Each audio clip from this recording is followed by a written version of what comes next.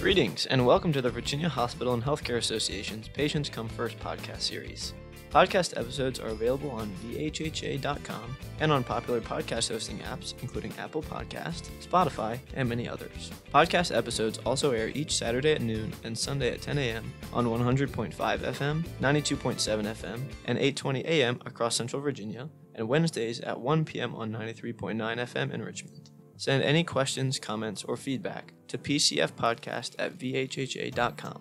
That's pcfpodcast@vhha.com. I'm Will Selden from the VHHA team, and today's installment of the podcast is what we'll call a special Friends and Family episode, on which we're joined by my fiancée, the lovely Kate Hardrick, who's a new nurse on the coronary care unit at Bon Secours St. Mary's Hospital. Kate's been a good sport and taking one for the team by agreeing to do this on her day off, which, full disclosure, was not her idea. So, with that disclaimer, Kate, thanks for agreeing to be my dance partner in life and on my first recording for the PCF podcast. Hey, I'm excited to be here. So I know the answer to this, but for the benefit of our listeners, tell me what attracted you to nursing, which I know wasn't your initial career plan when you enrolled at JMU, and the path you took to working in healthcare. Throughout my life, I've always had a variety of interests. So going to JMU, I had absolutely no idea what I wanted to study. My ideas ranged from physical therapy to art history. So for my first basically 2 years there, I was just taking general courses, trying to figure out what I wanted to do. And then finally, I took a human physiology class in the hopes of becoming a physical therapist. And my professor kept telling the class, you nurses out there need to pay attention because this is very important for what you will be doing. And that's been my favorite class that I've ever taken. So I thought, hey, maybe I shouldn't be a physical therapist. Maybe I should be a nurse. So eventually I left JMU because I would have had to extend my stay to get into the nursing program there. I came back home to Richmond and applied and was accepted into the Bon Secours Memorial College of Nursing. That's how it all started. Do you wish you could focus on practicing medicine without all the distractions? Coveris is here to help. As a leader in medical professional liability insurance with more than 45 years' experience, Coveris provides insurance protection with data-driven predictive modeling to help you mitigate the risk of claims. By combining insurance protection with risk analytics services, you can reduce distractions and focus on improving clinical, operational, and financial outcomes. Coveris is reinventing what you should expect from your medical professional liability provider. Find out all Coveris can offer you at coveris.com. That's Coverys.com. Insurance products issued by Medical Professional Mutual Insurance Company and its insurance subsidiaries, Boston, Massachusetts.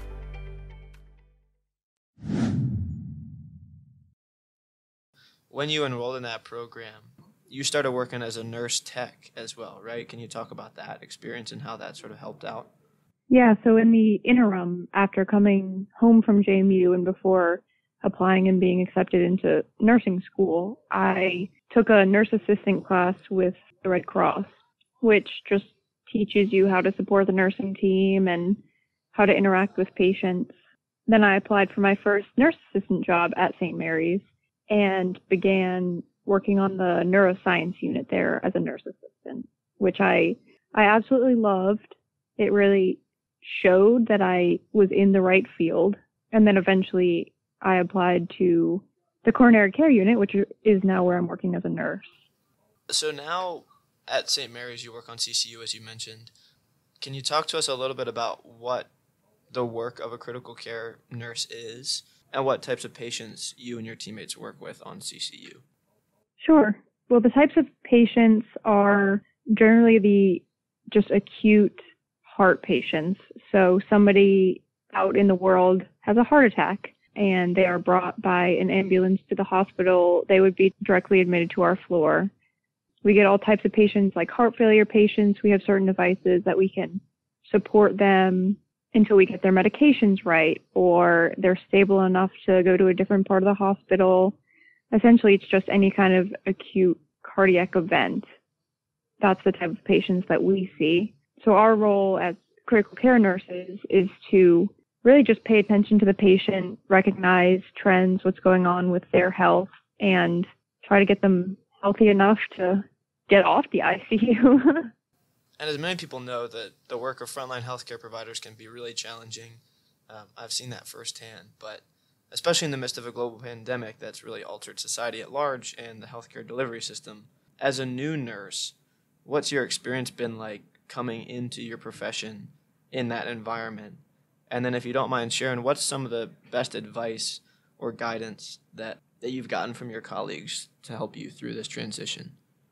So it was really interesting going into being a nurse during the pandemic because I already had been in the nursing field in the hospital setting before COVID, so I knew what that was like, but not as a nurse. What I've been told many times is that the new nurses who are starting, 6 months ago, now 6 months in the future, we are lucky and unlucky in a way. We're lucky because this is kind of all we know. We know bad staffing ratios, super sick patients, just an all-around completely different hospital setting than they were used to. And we're also unlucky because we have bad staffing ratios and super sick patients. But my nurses, in general, they've told me just to try to be as flexible as possible and make sure that we are able to kind of decompress and make sure all of the negative feelings aren't building up inside ourselves. Otherwise, we won't be able to take care of our patients. And on that sort of note, you talk about flexibility. From your vantage point, how would you say the pandemic has changed the healthcare delivery system, even in the 2 years since you've been involved with CCU? It's stretched things thinner, I would say. I don't know if there's a way that's necessarily improved things, not at the moment at least, but it's made nurses have to work more than they're used to, have to take care of more patients than they're used to. And I think on the patient side of things, it's made the experience of care not necessarily as good because things are stretched so thin and patients are afraid to come to the hospital. So a lot of times, especially at the beginning of the pandemic, the patients that we were getting were more sick than usual because they would wait to come to the hospital until the last minute. So it's really had a pretty significant impact on everyone involved in the hospital system. Well, that's totally understandable. I mean, this global event has definitely changed a lot of things. It's been really hard on a lot of people, and I've seen how difficult it can be. Obviously, I'm not involved in it, but I guess I'd just say to all the listeners out there who have healthcare workers in your life, just do your best to support them because it is super hard, but really, really important work as well. Thanks so much for sharing that, Kate. And to learn more about St. Mary's Hospital or Bon Secours Mercy Health and the incredible work they do, please visit bonsecours.com. And so now that we've tackled some of the formal stuff, I've got a pair of lighthearted questions to give listeners a bit of a sense of who you are beyond the work that you do. And just for fun, since we're newly engaged, let's do this dating game style. You good for that? Perfect. Okay, good. So normally at this point in the podcast, we'd ask our guests to envision a hypothetical scenario where you could anticipate your final day on Earth and then choose your last meal. But this time, since we're going to do a dating game style, I think we should test ourselves, and I'll guess how I think you would respond. You can tell me if I hit the mark, and then you can guess my choice. Does that sound good? Ooh, I'm excited. Okay, good. Me too. So I'll go ahead and make my guess for what I think your last meal would be, and then you can tell me how spot on I was, because I know that I will be. So I'm going to go for a nice, gosh, this is tough because Kate's mom and dad do some really delicious cooking, and so I'm trying to decide between a nice home-cooked meal, and there's a couple that come to mind, or one of the restaurants that we go to a lot. And I'm gonna give some free press to Mekong here, and I think I'm gonna go with that. So I would say your last meal would be something from Mekong.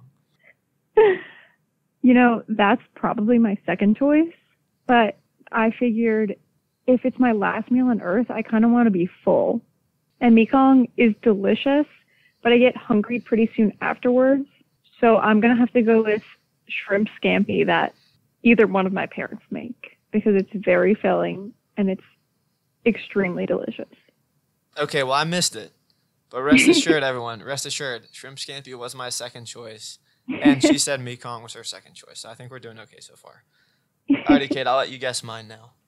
Well, I'm going to go with a little medley for you. I think that part of it would be this curry dish that your mom makes with rice and chicken, and I think it's like a green curry paste. I think that would be the main dish. But as a supplement, because we all know, actually, maybe we don't all know, but I know how much you love Cookout. I think that they should go and get you some sides from Cookout, maybe even a little big double burger, just mix it all together.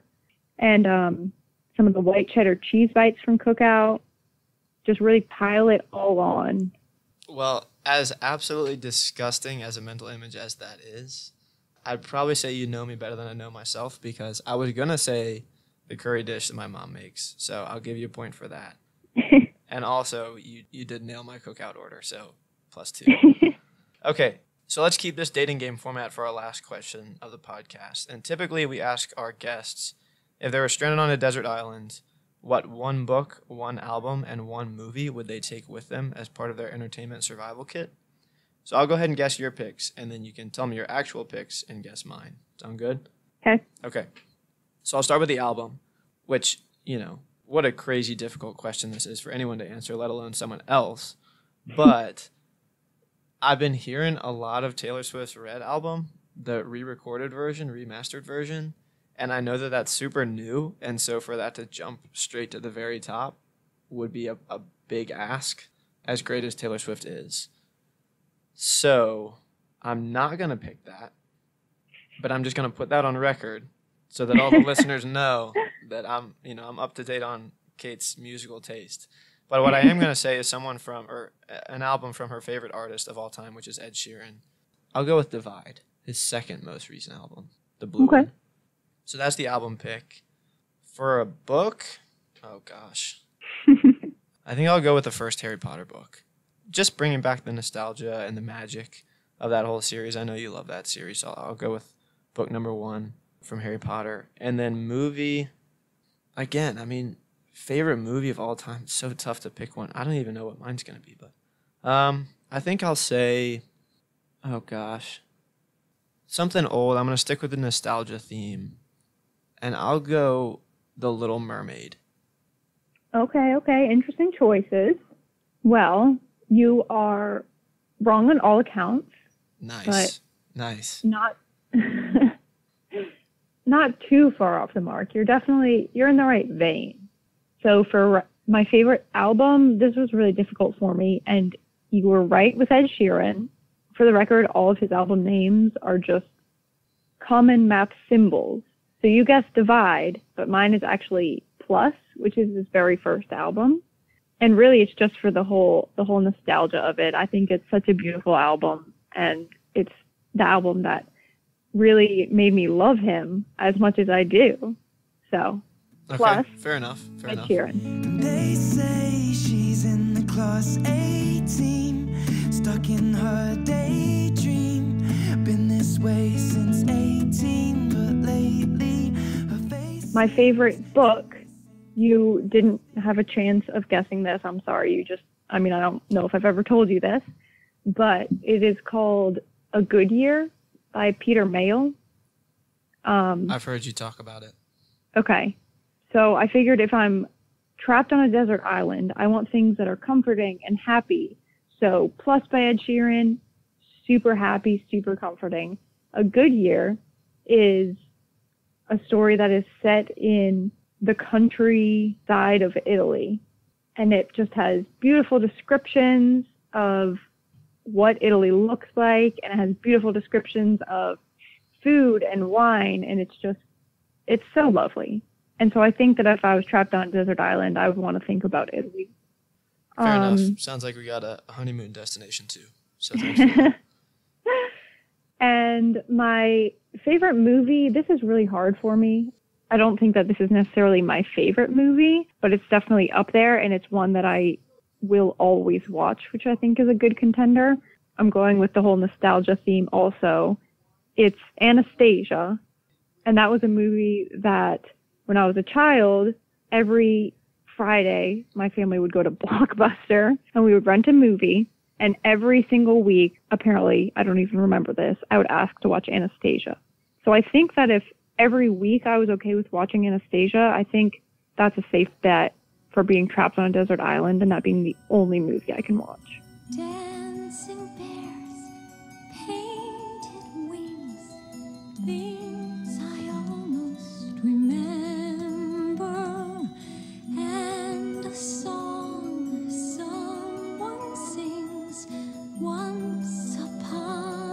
December. Okay, well, having gone over 3, I feel like I've acquitted myself fairly well. I mean, I got the artist right, not the album. I got sort of the genre. I don't know if I can categorize The Little Mermaid and Anastasia as the same genre, but, same sort of vibe, right? Yeah. And then I was dead wrong about the book, but, I mean, come on. A good year? What is that? Yeah. Anyway. I wasn't expecting anything. Anyway, okay. Well, now it's your turn. Now it's your turn to get put on the spot. So, Okay. what do you think my favorite book, album, and movie would be that I would take with me on a deserted island? Okay. Book. This one's really difficult. Because I'm such a voracious reader. Because I know how much you love to read, but I'm going to say the third Harry Potter book. I'm going with the whole Harry Potter theme just because you guessed that, and so I feel like maybe it's one of your favorites. And the third one's just a classic. So, Prisoner of Azkaban, Harry Potter. Your favorite album, I don't know, but I'm going to say a Ben Rector album. And I don't know the name of it, but whatever album Sailboat is on. Okay. Fair enough. And then one movie. Okay. Favorite movie? You said you don't even know what your favorite movie is. I'm just going to go with the one that you always claim to be your favorite movie, which is Shawshank Redemption. All right. So you've picked The Prisoner of Azkaban, the Ben Rector album with Sailboat on it. Beautiful title. And The Shawshank Redemption. I have good news for you, bad news for me. I'll give you 2.5 points for that out of 3. Ooh. I mean, that was really, really good. So the first Harry Potter book is my favorite. The earlier comment about me being a voracious reader, I hope the listeners out there could hear was dripping in sarcasm. I'm not a voracious reader, but the Harry Potter series is the only series that I remember looking forward to going and sitting down with a book. So definitely something from there, and I think the first one's what kicked off the whole series, obviously. So I'm going to go with that one. So that's your half point. As far as album goes, I'm going to give you a full point for this one, and I want to clarify something. So for those people out there listening, this is how well Kate knows me. I didn't pick this album for the entirety of the album. I picked it for the song Sailboat that she mentioned because I think it's probably my favorite song. And the reason I say that is for a similar reason that Kate mentioned earlier, and it's that not necessarily that I could say this is my absolute favorite song. It's just a song that I never skip when it comes on shuffle. I feel just like a sailboat. I don't know where I'm headed, but you can't make the wind blow from a sailboat. So yeah, the album is called The Walking in Between, and I had to look that up before this. So Wow, I would have never gotten that. I'll give you a full point for that. And then finally, my favorite movie. Again, what a tricky question to answer, but I do always say Shawshank. I'm going to stick with that. I hope I can make it across the border. I hope to see my friend and shake his hand. I hope the Pacific is as blue as it has been in my dreams. So I'll give you a full point for that one. So I'd say that's 2. If we're competing, which we always are, I think 2.5 points for you, and I'll claim a half point. So I think you're the official winner of the Patients Come First podcast dating game. So well done, Catherine. Thank you for playing. That brings us to a close of another podcast of the Virginia Hospital and Healthcare Association's Patients Come First podcast. If you liked what you heard, please make sure to leave us a 5-star review on Apple Podcast and subscribe so you know when new episodes are released. We want to once again thank our guest, Kate Hardrick, a nurse on the coronary ICU at Bon Secours St. Mary's Hospital, for joining us today. Seriously, thanks for doing this, Kate. This was super fun. We should do this more often. Sounds good.